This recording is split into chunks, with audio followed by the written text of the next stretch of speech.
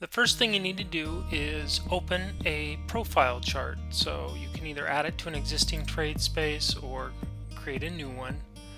And here I have a blank trade space. I'm going to click Setup, choose Profile Chart, type in a symbol,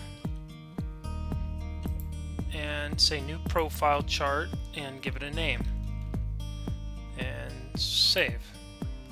And you can go ahead and close this. And it'll open a sample chart for you with some default settings. First thing you need to know to do is you can click up here in this title bar or click the ellipsis to open up, and you can click Settings. This is where you can change the symbols or change the bracket length. Right now by default it's set to 30 minutes. Clicking Settings, you get Sessions, Features, Splits, TPO colors, and miscellaneous. Let's focus on sessions first.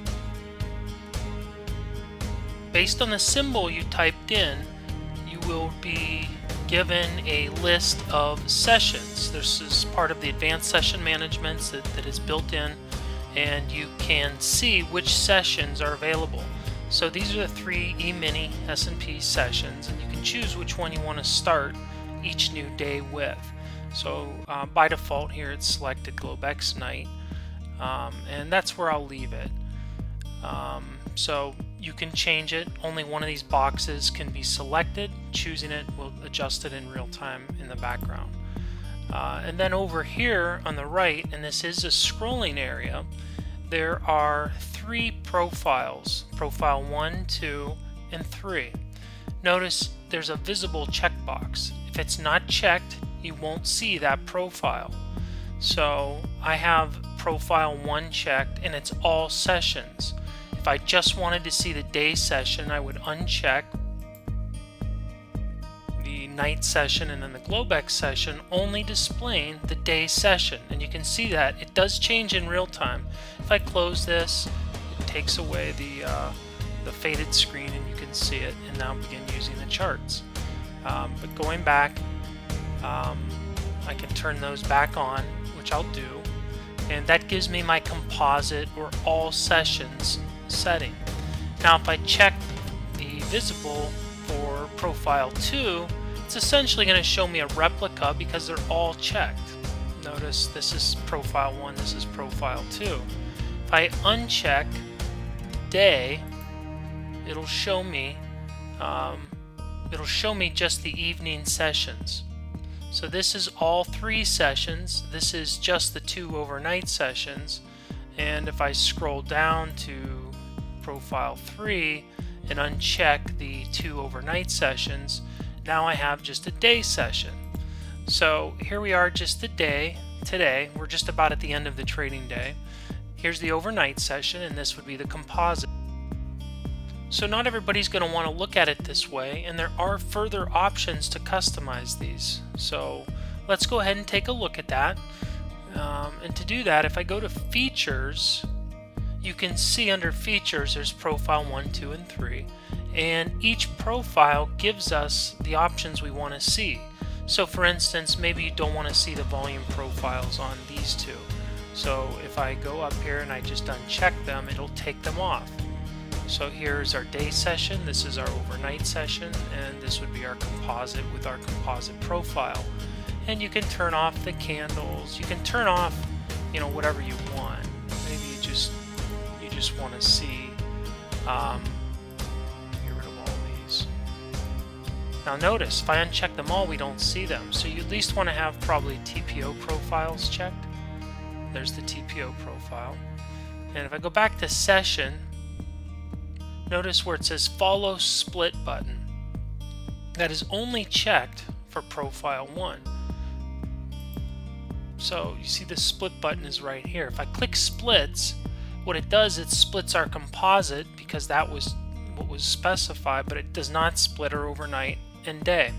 Now we could have these follow the splits as well, or just this one and keep these collapsed.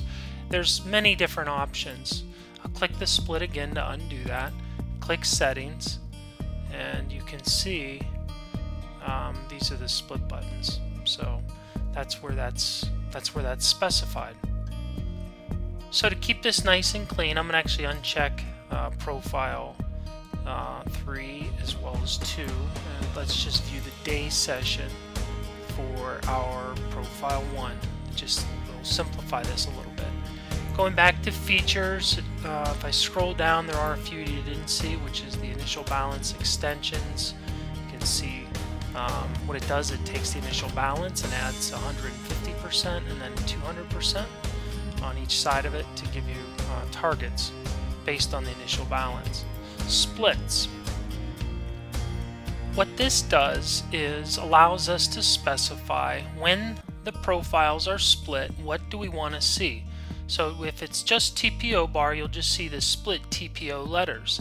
But if you want to also see a volume profile next to each split, as well as a bar candle, you just check these. And notice you can do that for profiles 1, 2, and 3. They can all be different. So we're only displaying profile 1. I'm going to close that. And I'm going to go ahead now and click splits. You can see clicking splits splits out each 30-minute bracket, puts a mini volume profile, which is a 30-minute volume profile next to it, and it also puts a candle next to it. It continues to draw the value area and POC across.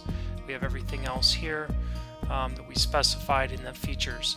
So this is a nice little way, and you can do this. We could turn off the TPOs and candle and just view 30-minute volume profiles, and let's do that.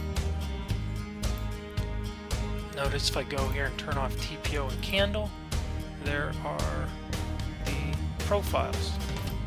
So it's very flexible. This is really a lot more than just TPO charts. There's many different ways you might get these to look and configure.